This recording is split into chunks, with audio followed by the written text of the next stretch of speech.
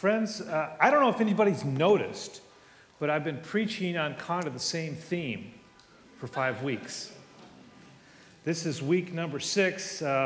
We've been doing this all-church small group experience for Lent, the 6 weeks of Lent, and now we're entering into the 6th week of this. How many of you who are involved in the small groups, the Crazy Love study, have found it, shall we say, a bit challenging? Anybody find it a bit challenging? Yeah, I see a few hands there. Okay, the rest of you are on top of it, I know, yeah. I mean, confronting us are some questions like, are you a lukewarm Christian? Do you give the leftovers of your time and money to God? I mean, just the leftovers. Is God really a significant influence in your life? These are questions that are just like that horn honking. They don't go away. They just keep beep, beep, beeping on you. Seriously. Even if you're on the path following Christ, these questions come back up. They're hard to forget. And sometimes these questions make us squirm when we seriously look at how we live. Last week I heard a great kind of approach to this from one of our small group leaders. I've been meeting with the small group leaders on Wednesday evenings before the classes. And this small group leader said, well, I kind of look at this crazy love as kind of like, a performance review at work. How many of you have ever given those and received those? Yeah, kind of how they go. And where you're strong in, what you're doing well, and where you need improvement, right? And you can tell an employee if they're going to grow or not, how they react to the where you need improvement parts. If you start hearing excuses and pointing the finger or circumstances, or these are really the wrong questions to ask me, then maybe they're not so much interested in improving themselves. So I like that metaphor, kind of like a performance review for the Christian life. So if you've been made a little bit uncomfortable, or maybe a whole lot uncomfortable, just remember this. There is no comfort in your growth zone. Neither is there any growth in your comfort zone. So what does it mean to be all in for Jesus? You know how it is when you stick your toe in the pool of water just to kind of test it out. Is it going to be a little too cold or not? Then maybe you get in up to your ankle. But to be all in, you got to get in over your head, right? So what does it mean to be all in for Jesus? It means to be up to your eyeballs with him. I have a tough time with this talk of loving Jesus. That's the one of the areas I had a tough time with this Crazy Love book and study we did. He talks a lot about loving God, just passionately loving God. I don't know, that doesn't connect with me that much. I guess I put too much romantic freight on that word love. But as I said previously, when the Bible talks about loving God, it's not a romantic type of love. It's more like being devoted and committed to someone who saved your life. It's like having a friend so close, someone you've been through tough times with, that you do anything for him. So when you're all in for someone, you'll sacrifice your time and your money and your comfort and your convenience for him. Years ago, I came to this conclusion concerning the Christian faith.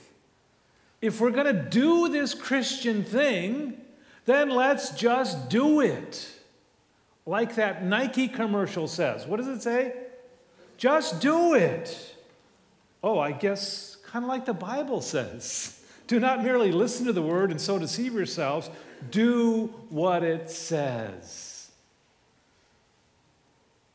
And Jesus said to us, I have come that they may have life and have it to the full. and yet we hesitate to commit to Him totally. Here's the thing.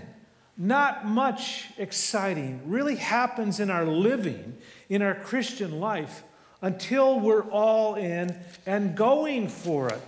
Until that time, we read stuff in the Bible and it seems like it's in a galaxy far, far away. Those people and their experiences. But once we get in up to our eyeballs with Jesus, it starts to really make sense. Which leads me right to robots. Weren't you thinking robots too? Yeah. Robots have been a thing of science fiction for a long time. And these days, robots are a reality, actually. They're doing more than ever, from auto manufacturing to surgery. They're teaching kids in high school how to build robots. Did you know that? There's classes on robotics in high school. We like robots, don't we? Because they mechanically do things for us without any back talk. Right? They don't give us any lip. Do robots have free will? Or are they controlled by their makers and their masters? Can you have a genuine give and take relationship with a robot? Well, if the robot doesn't do what you want, you unplug them or take out the battery, right? Done deal. Can robots love with heart, soul, and mind? You all know the answer. They can't. We don't really have a relationship with God if we're driven by fear or obligation, as though we were simply programmed to grovel before God or mindlessly obey Him like a robot. God doesn't want robots.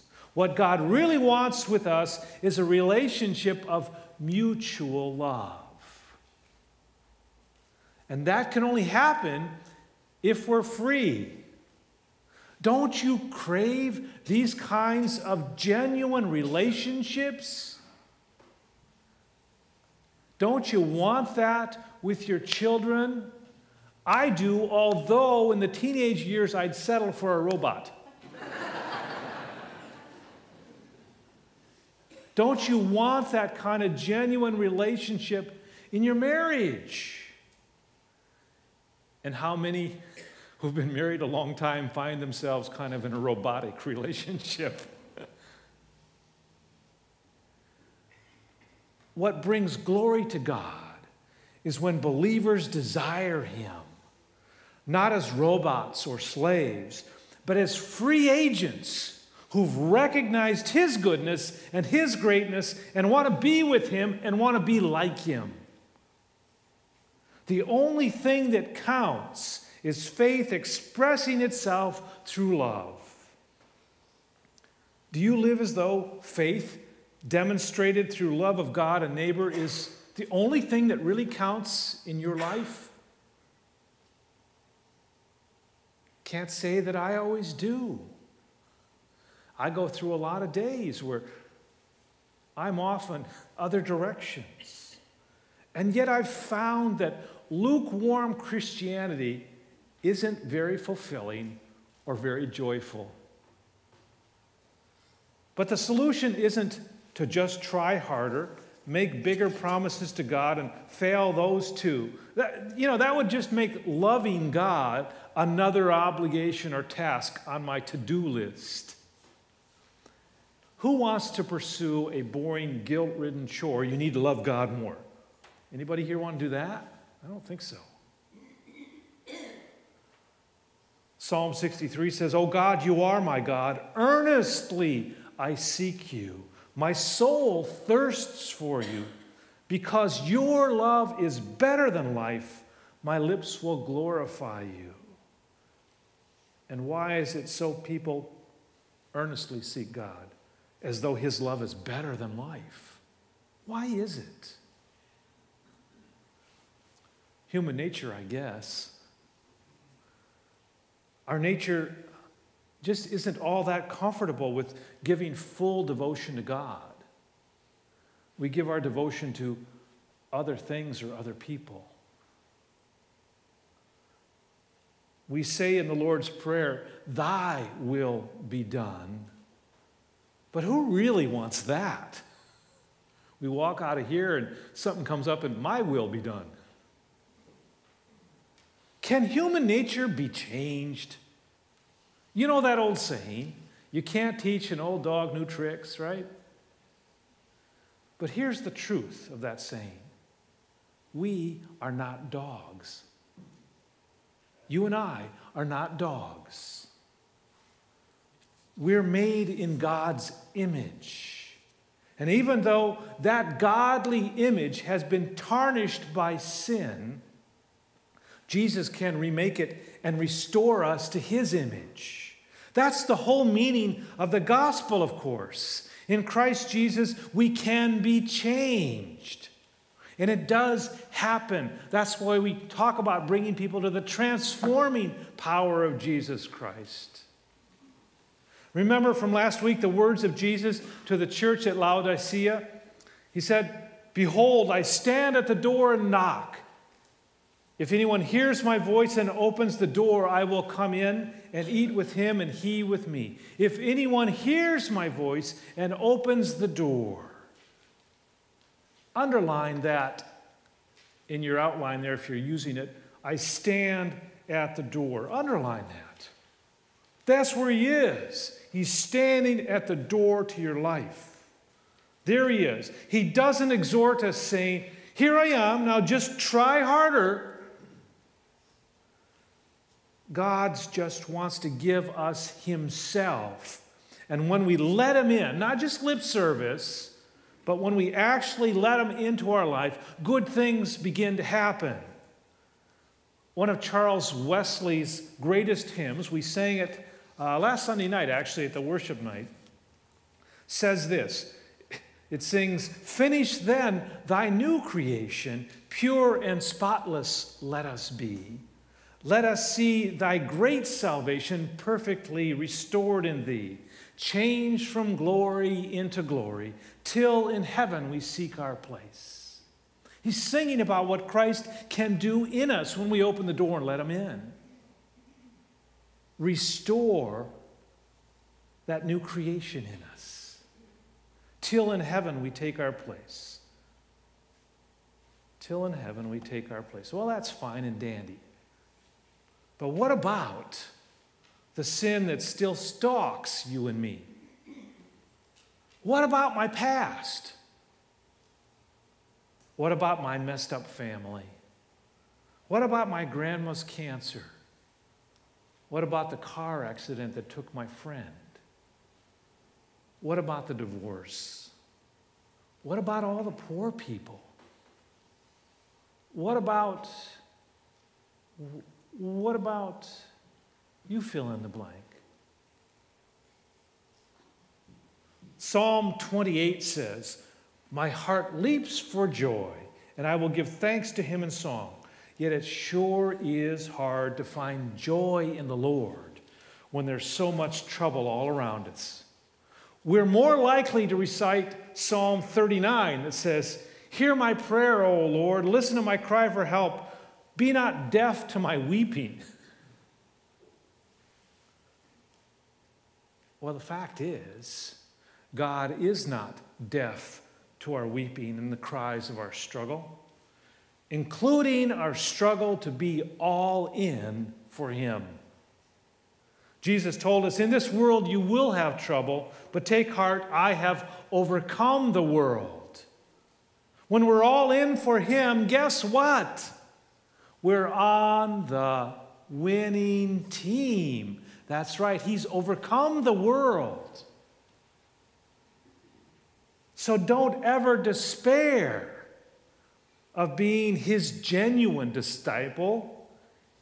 Don't ever despair of being anything more than a lukewarm Christian. We don't have to fall into that old trap of saying, well, nobody's perfect, and use that as an excuse to quit pursuing perfection in Christ. He also told us The one who is in you is greater than the one who is in the world. What does he mean by the one who is in you? He means when you open the door, he can come in. Have you opened the door to him yet? What does he mean by the one who's in the world? He means, the evil one who so easily tempts us and distracts us down the other road. The one who is in you is greater than the one who is in the world. We have a hope that keeps us praying and fighting the good fight and not growing weary and being for him and with him and in him. When you are serious about your Christian faith, get this now, when you're serious about your Christian faith, you will honestly confess your follies and your fallen nature. And if you're really serious, you'd have to weep and repent. And that's just where you will discover the grace of God in Jesus Christ. And then at his invitation, you can find your place at his banqueting table. And then you can laugh out loud. When you really realize who you are, he says, hey, but you want me to come sit up there? You laugh out loud at that because his grace is so good and so freeing and so very true. There's an old Yiddish proverb that says, laughter can be heard farther than weeping. The gospel is tragedy because it makes us face those tough questions, who we really are. And then, when we find the grace of God, the gospel is comedy. It's almost too good to be true. You know, you can pretend that you're fully devoted to God, but he knows the truth. You can't fool God. Don't ever try. Instead, get real with God. Tell him, get real with him. Tell him how you think you've been cheated in life. Tell him how you've been wrongly treated, or that you're angry with him for the way things have turned out. Go ahead. Or for letting other people mess up your life. Go ahead, do that. Get real with him. And while you're at it, tell God you haven't made him the center of your life.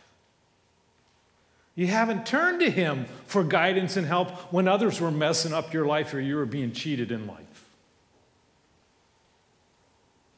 Most of the times you've just complained to him when things were falling apart.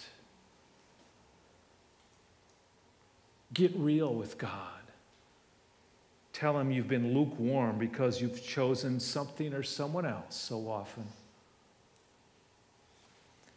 Now, if you've come this far in our all-church small group study, or you've come this far in seeking God in church, I believe that you can tell God that you do want to experience satisfaction and joy in your relationship with him, but you find it oh so difficult. God, I want to treasure your kingdom, but man, I need help. Lord, I believe. Help my unbelief. That should be our prayer. Mentioned the evil one earlier, the one who's in this world. You know, Satan fell from heaven due to gravity. He had too much gravitas. He took himself way too seriously. And all the time, we're trying to be something. We're trying to prove our greatness and our goodness. All that time that we're trying to do all those great things, life can be heavy and probably joyless. You know, it's when you can laugh at yourself, at your own efforts to be great or holy or pure. It's when you can laugh at yourself that you'll be on your way toward those very things with God's help. In the Bible, the words "fear not" are found 365 times. Fear not, 365 times. You know what? That's once for every day of the year. Fear not, God will help you. Now, let me close this by saying, God created the heavens and the earth in 6 days. That's what the scriptures tell us. And on the seventh day, God, what? Rested. And on the eighth day, God started receiving complaints.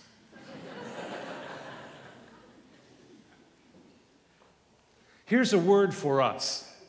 Here's a word for us. Stop complaining about the management of the universe.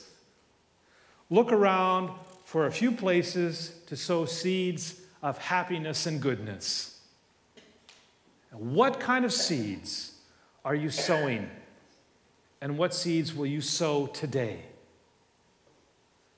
We insist in our small group experiences that they include some kind of hands-on service to others with genuine needs. Get out there and, do something. Be the hands and feet of Christ. As followers of Jesus, our expression of love for him must come in concrete actions, not just words. I don't know what your destiny will be, but one thing I do know. The only ones among you who will really find the joy of the Lord are those who will have understood how to serve. It's worth repeating right here, friends. It's worth repeating. There is no comfort in your growth zone, neither is there any growth in your comfort zone. That's why we insist in those small groups, get out there, maybe a little out of your comfort zone. That's where the growth occurs. So, as we wind up this 6 weeks of crazy love, here's the question for each of us again. Are you a lukewarm Christian? Look again at your time, your money. Then you can look back at your attitude and your words and your actions. If you give God the foremost, you will never have to worry about the devil taking the hindmost. So, let's put our faith into action and discover the joy found in the Lord. For joy is the echo of God's life in us. Would you join me in reciting this passage of Scripture from Psalm 90? Psalm 90, verse 14. Satisfy us in the morning with your unfailing love, that we may sing for joy and be glad all our days. Psalm 90, 14. Amen.